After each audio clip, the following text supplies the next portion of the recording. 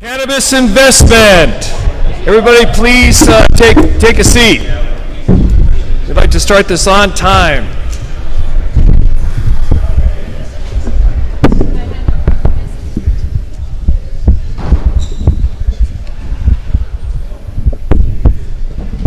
Matt?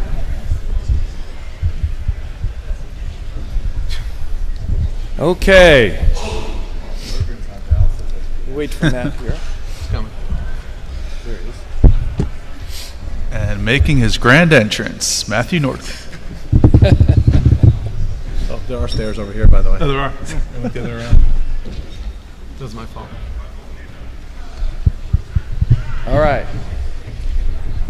Good morning, everybody. My name is Mitch Berman. I'm your moderator for the panel on cannabis investment. You may ask, what the hell am I doing up here? All right, who the hell am I? You know, I was telling my son the other day, who was in a panel here on over-the-top streaming video services, that when you're the young person, you actually get to sit as a panelist, Mitch. And when you're the older guy, you're a moderator. So that's my world these days. So I'm an digital media guy, and I say ex because I don't work in a big corporation anymore. I'm an investor, strategic advisor to a bunch of digital companies all over Southern California. And I fell into an opportunity to start a video service called, if you look in your program guides, 420 TV. And the idea behind this is all about the cannabis culture and giving the cannabis culture a destination that's high quality, HBO-ish, which is where I come from in my younger days, something that would be very engaging to that community. And through my experience doing this, because this is all a new world to me, we're clearly at a time, a moment in time where this new world is a burgeoning industry, a legitimate industry that is just about to take off. It's taking off with an ING. And so what we have here today is a group of guys who are heavily involved in the investment in that new direction, that new industry. And I think what they have to say will be very interesting to you. I'm going to ask them several leading questions. And if we have some time at the end, because we only have 45 minutes, I'll open up to Q&A to the audience. But for right now, let's get started with this, what I call the wild, wild west of cannabis investment. And it's wild because these guys are at the beginning of this new industry. It's a small community. And one day it's not going to be small anymore. It's going to be huge, at least in my opinion. I'm witnessing it. I'm watching it. So with all that being said, let's meet our panelists. If you guys would take turns, Mitch, you can start and tell the two things. One is tell them what you're doing now, who you are, and second, just an overview statement on how you see this burgeoning industry from your perspective. Thank you. Appreciate that. My name is Mitch Kulik. I'm a lawyer. I tell everybody I'm a cannabis lawyer, which didn't exist a couple of years ago. I've been a lawyer at a big firm. I was a lawyer at the Securities and Exchange Commission. Then I was a lawyer at a private equity fund and hedge fund in New York City. And around 2013, I saw what was happening in the cannabis industry, and really, I've always believed it should be legalized and regulated like any other product. So I saw an opportunity, and I really believe that the lab space at that time, to me, was a perfect point of entry into the industry. It felt sort of, quasi-governmental, quasi-regulatory, and somewhat, a sort of a legitimate way to come into the industry. Hard to just, at that moment in time, to enter and become a grower, per se. So I went around the west coast of the country and met a bunch of people in the laboratory space. That's laboratory is like quality assurance testing, telling you about potency and heavy metals and pesticides. And I met the folks at Steep Hill Labs, which back then no one really knew about, but I suspect most people in the room would have heard of Steep Hill Labs, maybe if you're in the cannabis space, and became their general counsel. But shortly after joining Steep Hill, I realized that in addition to really high quality scientists and operators, what Steep Hill and a lot of other companies in the industry needed was startup capital. So I started to help Steep Hill raise money, and and I discovered that I was actually good at that if I believed in what I was raising money for. And so after about 3 years of working at Steep Hill, I was working primarily for Sweat Equity. I decided to start my own firm in New York, a law firm to represent cannabis companies, which is people were said to me at the time, why would you do that in New York? It doesn't, the cannabis doesn't really exist in New York like it does out here. And that's true, that's changing though. You should all know in California, you should be proud that this movement has made its way out to the East Coast. In about a month from now, we'll have adult use in Massachusetts, which is a pretty big deal. And there's lots of movements. New Jersey is moving very quickly forward towards adult use, as is Connecticut, and New York is not too far behind.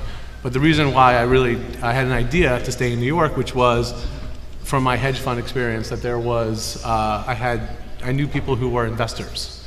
And it's actually kind of worked out, not exactly as I planned, but pretty much along those lines, where people in New York read the New York Times, and the New York Times runs an article almost every day about the cannabis space, but they don't know how to find cannabis deals in New York. That's changing, but a couple of years ago they didn't, and so I'm representing companies, but then also helping them, make some introductions to some of my clients who are, so I have clients who are companies that need partnership agreements, that need capital markets agreements and advice, and I have other clients who want diligence on those companies. And so after I will do a diligence on certain companies, then those investors might say, well, what other companies are you representing? That maybe we can come in and meet with them. So it's a really unique, interesting place to be. And I don't know if I answered both your questions there, but maybe I did. But where I see the industry going, I think was your second question, is it's going to be huge, and it's going quick. It's going too, in my opinion, from my perspective, it's going too quickly, because I'm having a lot of fun what I'm doing, and I don't know that I'll be able to do what I'm doing in 2 or 3 years when all of the private equity funds and all of the alcohol and everybody comes in. I get to do what I do now, and hopefully I'll have built a footprint and a reputation that'll carry me forward. But the fact that these companies can't get traditional financing and can't get, some lawyers won't represent cannabis companies. My old firm, Greenberg Traurig, that hired Rudolph Giuliani, will not represent cannabis companies. All right, luckily they also got rid of them, but they still don't represent cannabis companies. At least that's their official stance, although I see them all over the place in the industry. But so, anyway, I'm a big believer in the industry, I'm a big believer in the plant, and I'm a big believer in the fact that people should be able to, if you're over 21, you should be able to make your choices and have access to a safe product. And I think that maybe later on I'll tell you, I can think of 10 things that have happened in the last 3 or 4 weeks that are pretty convincing that the toothpaste is out of the tube and the industry is moving at breakneck speed. Great. John? Yeah, I thought it was the trains out of the station. It's the toothpaste? Toothpaste out of the tube, trains out of the station. All right, whatever it is. Everybody's got to add theirs going down the aisle. So hi, John Traubin. I'm a partner in Altitude Investment Management. We're a New York-based investment firm focused solely on the cannabis industry. The firm was created last year, and we have raised and continue to raise capital for our debut fund. The firm has 4 partners, as I said. We really define ourselves as a mature group of long-term institutional investment management professionals. And I say mature more from an age perspective, not from a quality perspective. So the firm to date has invested in 13 companies across the industry, plant touching through the services economy, HR payroll, data analytics, seed to sale software tracking. So there's a part of the industry that is really about, I call foundational, or the plumbing of the industry. And then there's the other side of the ledger, the plant touching, which is all the activities that are licensed, cultivators, brands, retailing. We're really excited about the industry and the opportunities, really on a global basis, because the reality is this is a global industry. I'm New York based. Whenever I come to the West Coast, and specifically LA, it has its own dynamics, and there's a group and a culture here that I think kind of lives within the Southern California ecosystem. But the reality is, think bigger. This is really a global industry. And Altitude's focus is to find great investment opportunities, invest in great management teams, help the companies grow, and provide a great return for our investors. Thanks. Hey, Sean. Go ahead, Matt. Matt Norgren. Toothpaste out of the tube, train left the station, genie is out of the bottle. Be tougher for you to find another one. Shout out to 420 TV, by the way. If you haven't downloaded it, awesome. Thank you. Yeah, really cool. You should download that. It's on your app. Matt Norgren with Arcadian. We're a fund, an investment vehicle. We're also an advisory group and an investment bank. Really, our specialty is growth equity in this space. We sort of look for A and B rounds, companies that are best in breed. Our specialty is being in LA and thinking we can help companies in this market. In particular, we are born out of a family office, so we really do think as like private equity guys, and just very happy to be here with all of you today. I'll keep mine fairly short. Evan Enneman, I work across the industry in a few different ways. Founding partner of Casa Verde Capital. We're an early stage venture firm focusing on ancillary opportunities in the space. So the infrastructure, media, anything that's non-plant touching. I also run a services firm called Ello, which is more from an advisory standpoint, supporting operators with compliance, risk, capital markets advisory services, tax services, given the complications of the industry today. And also a creative agency called Fiorello, which focuses more around brand development, marketing, and PR. Okay, thanks, Ev. So about 3 weeks ago, I was invited to tour the 5th largest grower in the United States out in Pahrump, Nevada. And while I was getting the tour, we went in the back office where the gentleman who owns the facility sat down with me. We were talking about 420 TV and some other things, and 2 women burst into his office and said, hey, Howard, we need $3,000 to pay one of our vendors.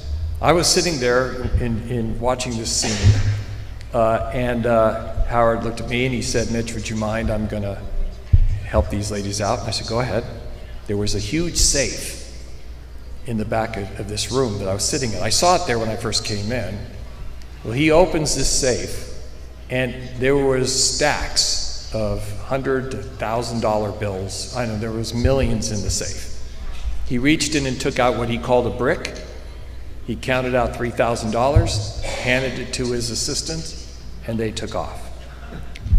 Guys, with the regulations up in the air, with the banks not sticking their toes in this water, as investors, how do you see this world moving forward when the banks are not supporting the industry? I know that I've heard that there are a couple of banks that are specifically targeting marijuana, cannabis banking. But from your perspective as investors, how do you see this world that's very cash focused right now, because it has to be? Anybody? I'll take that. Let me start. So, I view the banking issue in the context of a lot of issues that create friction and illiquidity for the industry, which create part of which creates investment opportunity for everybody at this table. So we all want it to be fixed, and I think everybody in this table will tell you at some point it will get resolved. But it's part and parcel of the opportunity. So if you're uncomfortable with it, you won't find the right, you won't wrap your head around making an investment in this industry.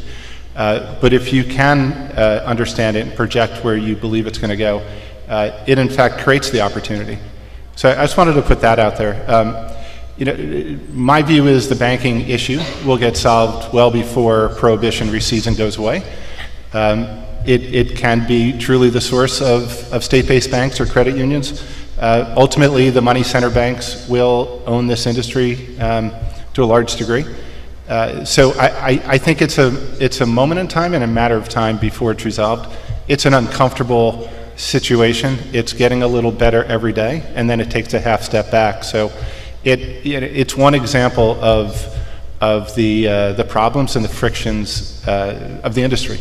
But in a way, embrace it because it creates the opportunity. Yeah. Good point, John. I think you also have to think about if you're in the plant touching business or if you're in non-plant touching. I think the non-plant touching businesses have a little bit easier time with it. I think all of our companies, which we're in the non-plant touching business, have fully disclosed business plans with their banks, and I think only a couple have had banking issues.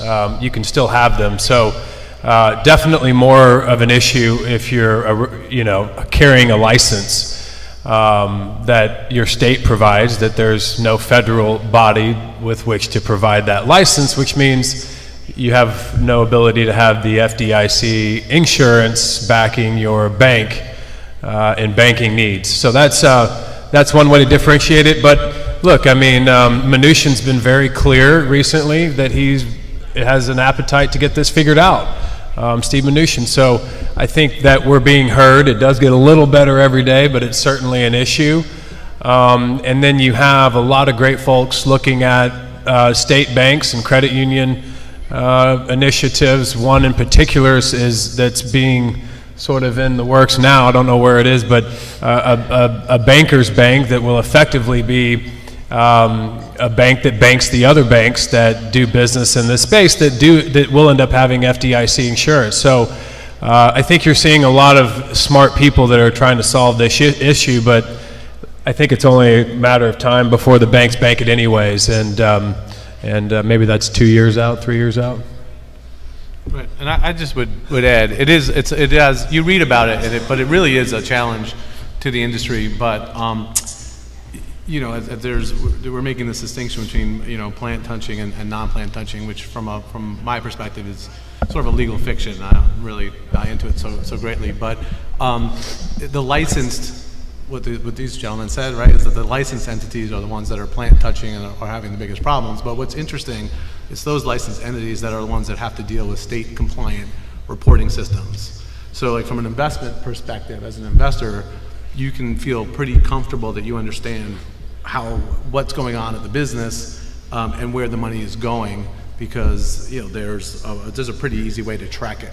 One of our clients is a dispensary in LA, and they're on a system, and you can see which are their credit receipts and which are their cash receipts, and they have systems in place that they use to manage their cash. And when you're applying for a license, you have to sort of explain your processes and your SOPs for handling cash and how it's being picked up by armored cars and et cetera. And that's how you win a license to begin with. So it is a problem, but from an investment perspective, it's not like you're necessarily nervous that because there's a significant cash component that it's hard to track. It's these licensed entities are actually required to track their cash flows and sales. Yeah, I'll just add a comment. I mean, certainly if the banks are not supporting it, their bankers are in many ways. So I think that in and of itself will have to resolve at some point soon. But also, it kind of gives us an opportunity to actually solve challenges that are not just within the cannabis industry, but just in general in financial services and transactions. And we're seeing a lot of really interesting technology emerge built on blockchain that creates frictionless commerce, smart contracts, transfer of information that becomes immutable and fully transparent. And so from a regulatory standpoint, that provides a lot of support for this industry and the issues that we've had. And so yes, the cash issue today is a problem, but I think it's also giving us a platform to solve these types of challenges that we have in many industries. And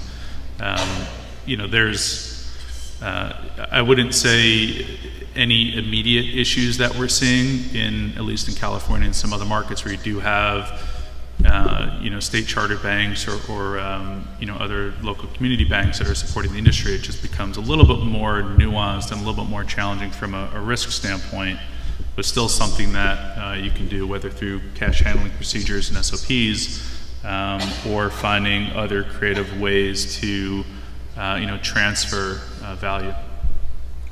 I find it very interesting is I move about in the cannabis world now because of 420 TV. The viewpoints of my friends and business colleagues, it really runs the gamut. It's really one extreme to another. In my opinion, cannabis is becoming mainstream. When I did my research as to how large the audience was for this service, 420 TV, it was in the millions. And it's not just USA, it's worldwide. At least for those who admit to smoking it. But the fact is, it's not just used for smoking, there's medicinal uses as well. And what was very interesting, and I'm about to ask you guys a big old question here, I'm setting it up. Facebook shut down 420 TV's initial marketing of a show that we have called Medical Marijuana Miracles, which is it's basically a documentary on humans, men, women, children, who are using cannabis for treatment. And they told the heads of 420 TV that it was false advertising, and they had to shut down the marketing for it. If in fact we are at a point in time where this is now a mainstream product, and I say it that way, how do you guys see the advertising aspects of that? And Matt, I'm going to call on you because I know that you're involved with High Times Magazine. Because the reason I'm asking the question is on the service we've got now, we're advertising for the first time all kinds of cannabis products and the ads themselves are entertaining because these are things you've never seen before. But there are other mainstream advertisers and brands who won't get near it at this time. And I put quotes around "at this time." What is everybody waiting for? What's the issues? You see it. And Matt, why don't you take that from the aspect of you have a magazine, you have brands that are advertising in that magazine. Talk to that. Yeah, and I saw Adam Levin here earlier, who's our CEO, and I don't think he's in the room right now, but it's been great for us because there's not a lot of outlets right now for you to go to get exposure for your brand or your business in this space. You have Facebook, Google, can't go hire a big celebrity to support your brand on a nationwide commercial. I mean, it's really limiting, and I think that's changing. From an issue, we haven't had a lot of issues on our side, to be honest, because we let everybody that can't find opportunities elsewhere on our platform. I might ask Evan, actually, with some of the brands you're involved with, and I know you're involved with Candescent. Maybe from a brand side, you guys might have a little more perspective as far as where you can and can't go. Yeah, I'll answer in the bigger picture, which is, the ability to advertise, to build brand, influence your customer, is limited because of prohibition, right? And it creates, again, the opportunity. It's such a tight channel, and limited channel, that brand products and services can use to reach their customer. And so it's a big focus for our firm. We have some investments on that space. I find the digital ad network side of the equation really interesting, and really any platform that enables products, brands, and services to reach and influence their customer. Candescent is one of our investments. It's a good example. They can't buy AdWords, and a lot of what you see on Instagram and the others are social influencers, and there's a limitation to that. So it's an interesting problem, and there's interesting solutions that come about. But what it really means is these limited channels of distribution to reach the customer will have a lot of value. And I also think in the longer term, cannabis will be one of the most restricted products to advertise to the consumer, more than alcohol, more than pharma, more than tobacco. It shouldn't be any easier than those things. And so if you can find great channels to reach the customer, they should have real value. High Times is certainly one of them. As a platform that gets tremendous amount of web traffic and other traffic through the events that the company does. But it's a real interesting focus. But again, prohibition creates these interesting opportunities if you can navigate it. Are you advertising with us yet? Or? Is Candescent? I'm not sure. Okay. Okay, let's follow up on that. I'll talk to that. Evan has a couple of those as well, Mary Jane. And Yeah, I think the thing I'll add there is, advertising is a fairly broad topic and may have restrictions now, but essentially you're creating an experience, and that isn't necessarily, limited to a digital platform that currently is not allowing for an advertisement. And so more importantly for a brand is, what is that experience that you're creating? What are you trying to have a consumer feel and have an emotional tie to your brand, which is typically not digital in many ways, at least not in a consumer product. So getting off of digital platforms right now is really important, getting into creating experiences that help inform consumers about what that brand is really all about, which hopefully is not just a product, and if it is, then you're going to have a long way to go as real brands enter the space. So, there are some limitations. You can go through, media platforms that are supportive of the industry and want to help tell that story. But I would say right now that the big focus that we work with our clients on and many other brands is, get off the digital platforms, take people off their phones and bring them in immersive experiences, and then use that content that you capture to sort of bring those consumers through that experience over time and make that usable content that you can introduce others to. That's really the best way that we've seen work so far. I just look at that. That is, it's the right way to do it in a limited environment. Ultimately, so that's a very successful channel to do it. But I also think as the industry matures and the channels open up a little more, cannabis industry from an operational basis or from the advertising side won't be too different from many other industries. It's being forced to create these new channels, and it'll morph. It'll create some interesting paradigms in the way to think about how you grow from there. But I also don't think the cannabis, in my view, don't think the cannabis industry is going to operate very different from many other industries. It will ultimately settle down and operate very familiar to all the other products and services we buy and are influenced by. But you got to be creative at this stage to build up that brand recognition and the experience with the customer for sure. Right, because it sort of goes without saying, but I'll say it nonetheless. It's a controlled one. It's a Schedule I controlled substance, so you can't advertise. You could, your question was you had this video talking about medicinal benefits. I suspect that there's medicinal benefits to LSD and heroin, but you can't advertise for those things. What's interesting is that, I said before, there's like 10 things that are on my mind that took place over the last 30 days that would show the acceleration of the industry. 2 weeks ago, the FDA voted 13-0 to approve the extraction of CBD, which is a Schedule I controlled substance, to be used on children for epileptic seizures.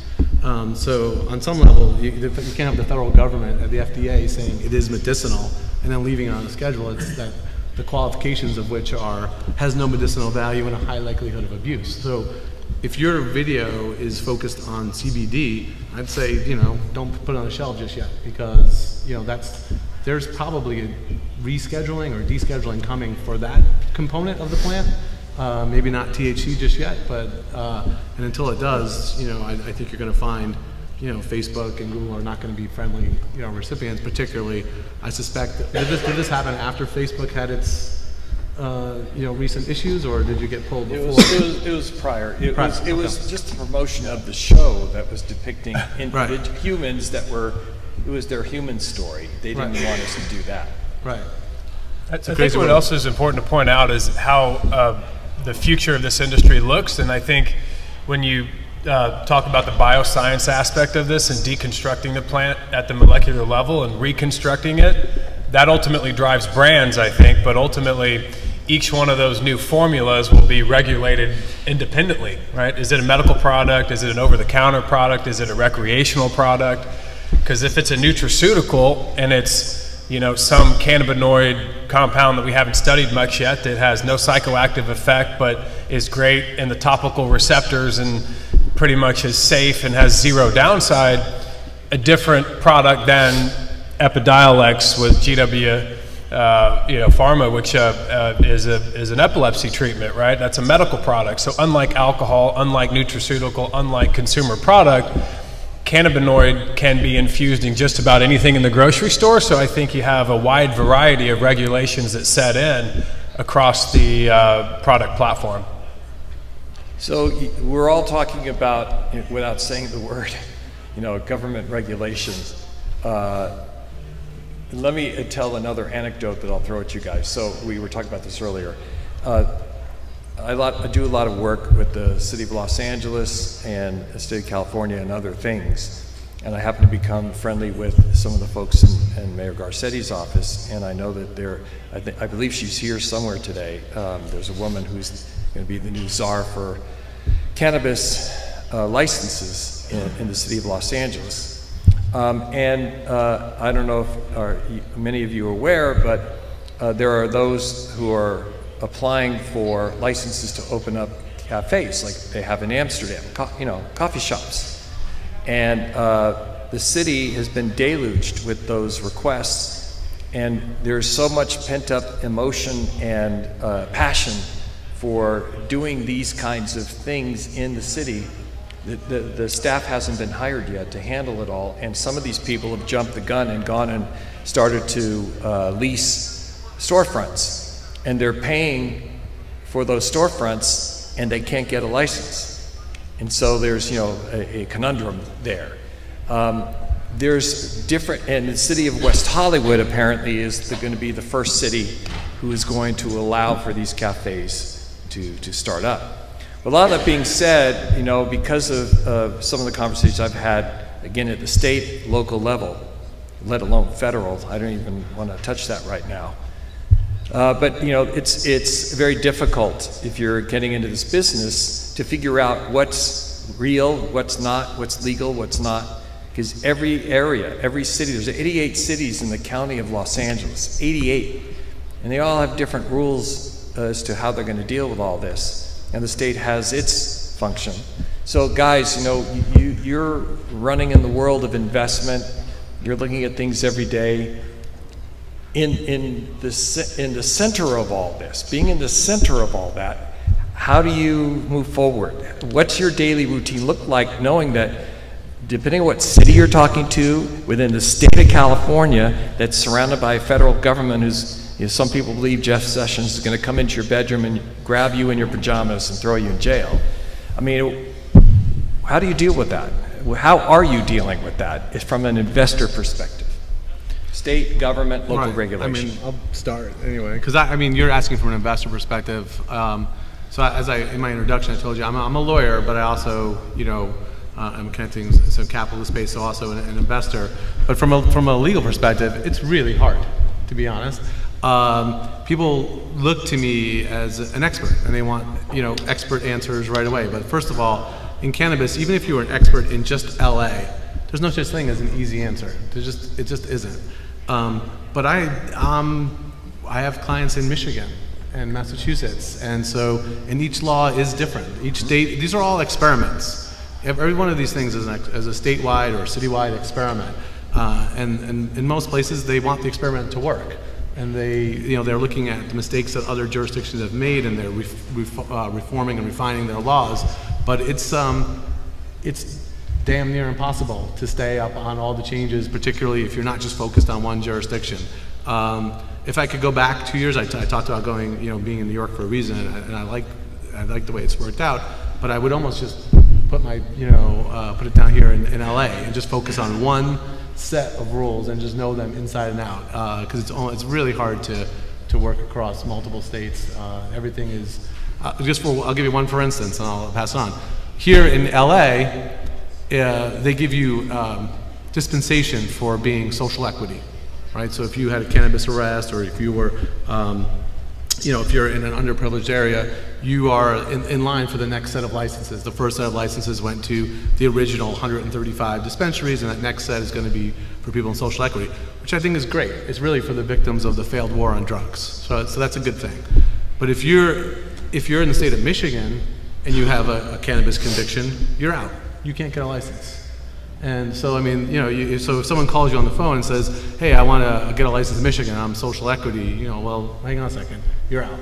So it's hard. The answer is you deal with it by working 20 hours a day. And still not having all the right answers. I have a follow-up question, but go ahead, guys. So I'll give you 2 points. So one is if I'm trying to figure that out, I talk to Mitch. And you do need very specific market experts to answer those kind of questions. But at the intersection of joke and truth is my view that every coffee shop, every restaurant, every bar is a consumption lounge today. Right? Now, it may not be burning flower, but vape, edibles, drinks, you know, it already exists, right? It's just a fact of life. And I question, it'll be interesting to see business models that can operate as a consumption lounge because they get restricted from alcohol or selling the product or other things. So it's hard to build a business around that. And again, intersection of joke and truth is all these venues we all go to are already consumption lounge. So I don't know that it's a great idea, and I'm sure I would visit, but it's all around us. Yeah, I'll add, you know, the big part for us and for me in particular is, you know, around our due diligence is understanding a prospect's, you know, governance, risk, and compliance program or what framework they're using.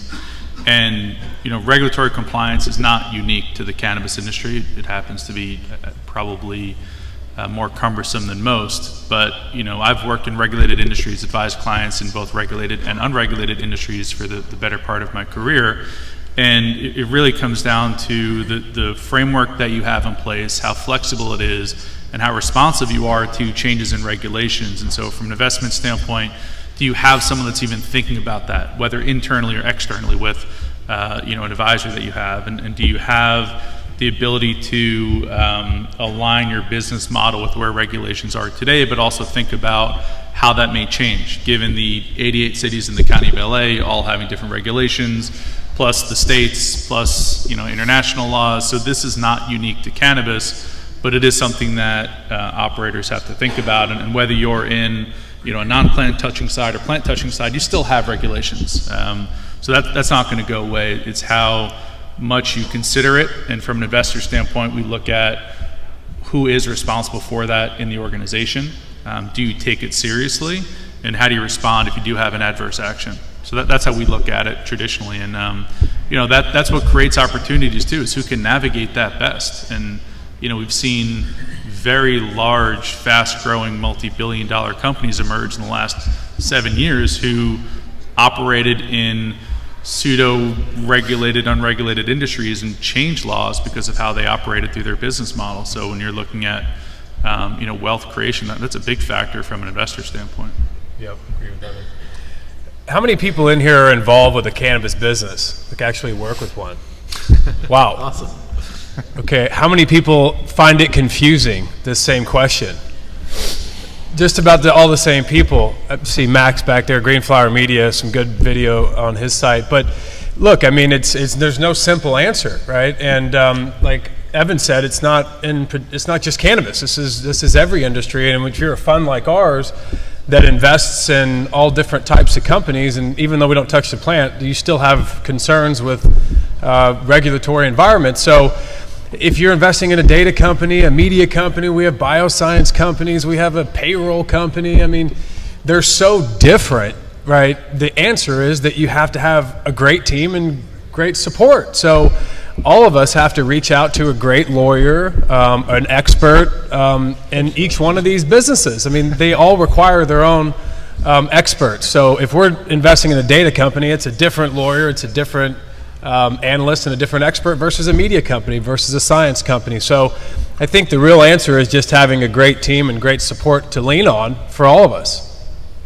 As a follow-up to that, have you seen, Mitch, or do you have an opinion as to which state or city that you've experienced has a better plan that's been actioned than others? Is there one that you like more than any other? That's a great question. From an investment perspective, from a legal perspective? Any way you want to say it. You know, from an investment perspective, you know, I particularly, I like the states that are, you know, the state of Michigan might come to surprise people in this room, is very much like California, right? In cannabis, you know, it had a medical program, very robust medical program. that you'd have to be deaf, dumb, and blind not to see that it's going to go adult use. But right now, if you were making an investment in Michigan, you're sort of making it based on the medical program, and you're sort of getting a free option on the fact that it's going to go rec. It's sort of getting baked in now to the numbers because it's so obvious. But 6 months ago or a year ago, when you're looking at investment deals, they were really based on medical numbers. But this is coming, and so, but their program, quite honestly, is a mess right now. Emergency regulations, and no one knows what's going on there. So it's not a direct answer to your question from a legal perspective. But one state or city that stands out. Yeah. It's easy to work with. It's got its act together. San Francisco is pretty. They're pretty. Their rules are in flux right now, but they're pretty amenable to working with the constituents. I mean, again, like I said before, these are experiments. Certain cities really want these experiments to work. San Francisco is one of them. LA is one of them. Right now, they're just understaffed and under-resourced. But there's a lot. If you go look through those LA regs, it's a lot of time and thought that went into developing the program. And it'll evolve over time, but it's one of the more thoughtful programs. And like I mentioned, for the social equity component of it, again, it's one that I'm well versed in, and the comment that Matt made about having a good team.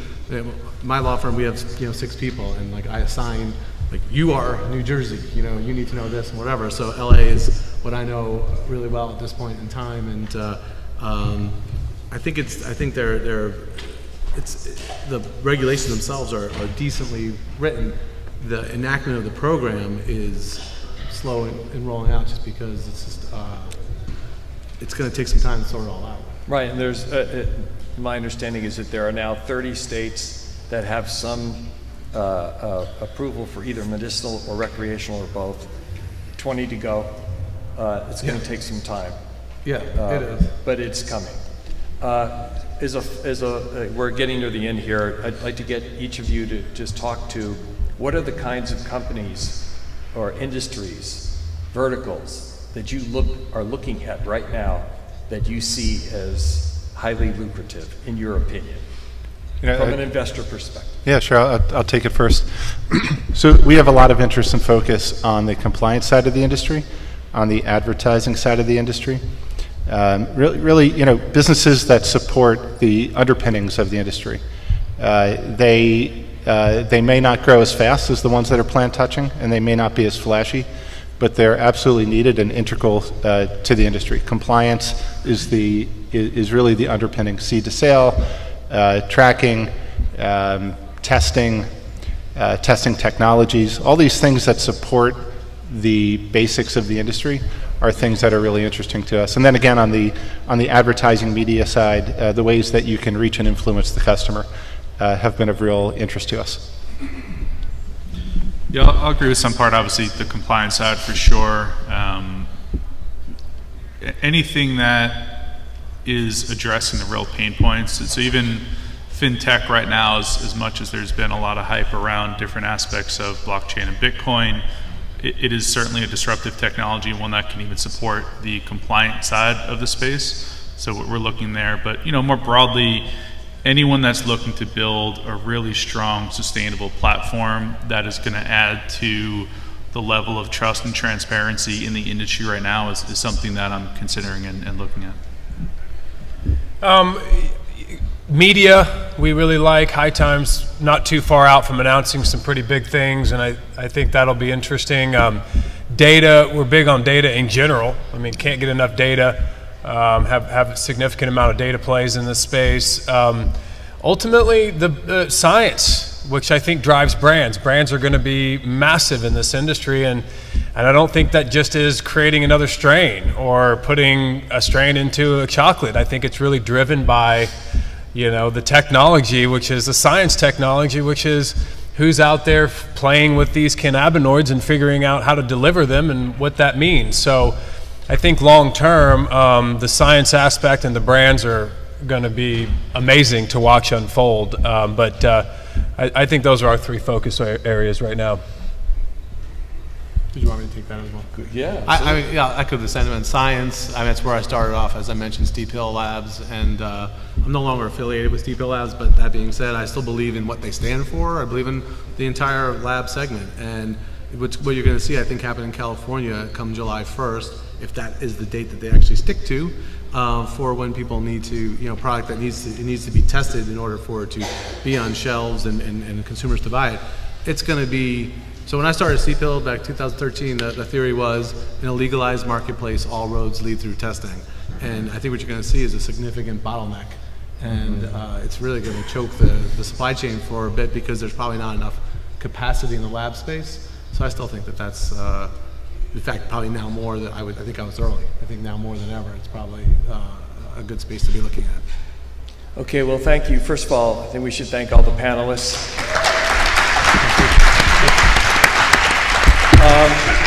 Plug 420 TV, go download the app on iOS or Android, or go to 420tv.com. And I'll leave you guys with this one quote that comes to mind from President Roosevelt, Franklin Roosevelt. For those of you that are in the industry, hearing all that you've heard here today, to keep you inspired to keep moving forward, he said, take a method and try it. If it fails, admit it frankly and try another. But by all means, try something. Thank you, everybody. Never think to do that, given that setting.